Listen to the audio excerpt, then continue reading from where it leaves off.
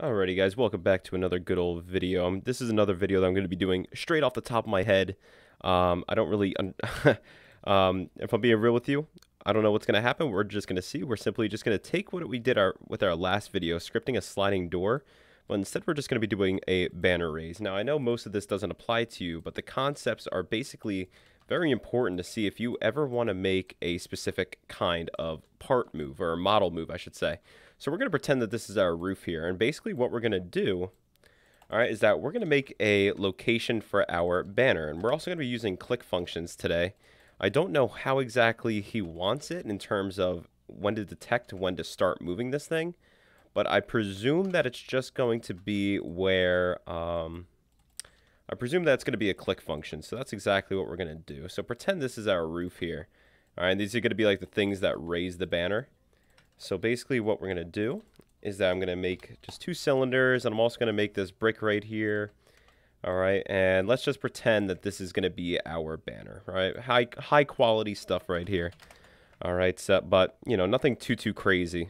All right, so presuming that it's going to be taking place in an outdoor, or I'm sorry, in an indoor arena, not an outdoor arena, we're just simply going to do this. We're going to be making this a model. All right, I'm going to set my primary part, which it's going to be this right here. So I'm just going to set my primary part equal to our base. All right, whoops, and now I'm flying away. Goodbye. All right, and basically all we're going to do is that we're just going to be using our for loop that we learned last time to bring this up so that it looks kind of like that, and so that it kind of gets hung after that. All right, and I'm going to go through it a little bit more in depth than I probably should. But without further ado, let's go ahead and let's do this here. So I'm going to go ahead, I'm going to insert my script. I'm just going to say local banner. Or, well, actually, I'll take it a step further. I'll put this inside of our server storage. I'll rename it to banner. All right, so I'm going to say local banner is equal to game.ServerStorage.Banner. And basically what we're going to do is that we now need a part that we're able to click and make this happen, all right?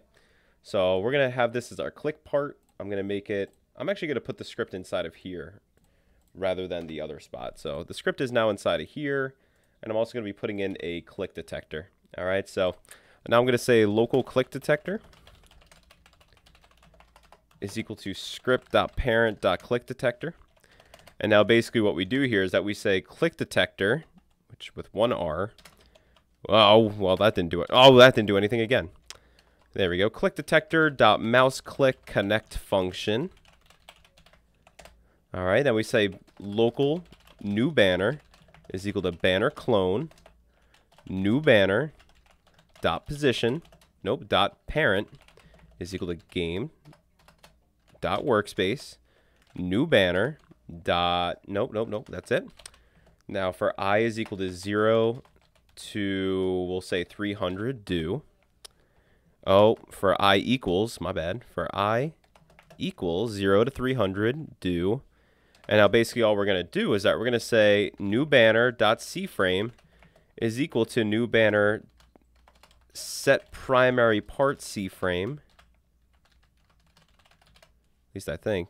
newBanner SetPrimaryPartCFrame or something like that. I don't know. I don't even know. Or I'm just going to go ahead and let me just check my last video real quick. Whoopsie daisy. I'm kind of like out of it right now, but here, basically it's the same concept as this. I don't even know why I'm doing this, but it's just door 1. Yeah, so I didn't even need that. I'm just going to say newBanner SetPrimaryPartCFrame, and then what? newBanner.PrimaryPart.CFrame. Is it times or plus? I can never remember. Plus vector3.new 0 1. We'll do 0 0.10. So basically all this is going to do is that when we click on this, it's going to take the banner that's inside of our server storage, it's going to clone it, and we're going to put it into the workspace. And after that, we're simply going to raise it after, let's say, 10 seconds. And we could do it slower or faster, all depending. All right, so let's go ahead and now let's test it out.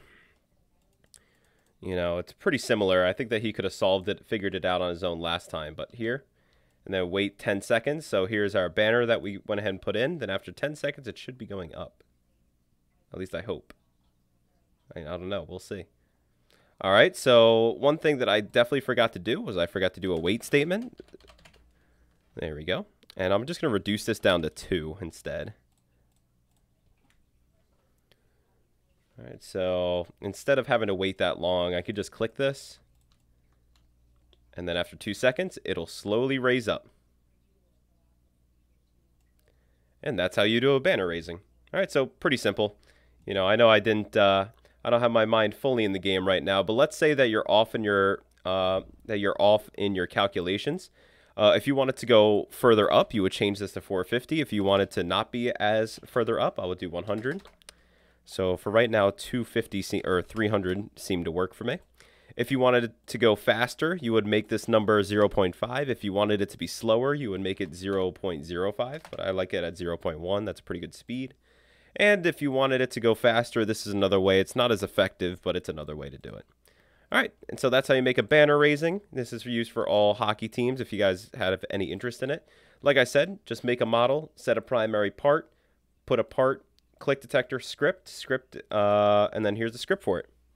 All right, thank you guys for watching. I'll see you guys next time. I'm going to be coming out with actually a second video in about 20 minutes, so I'll see you guys soon. Bye.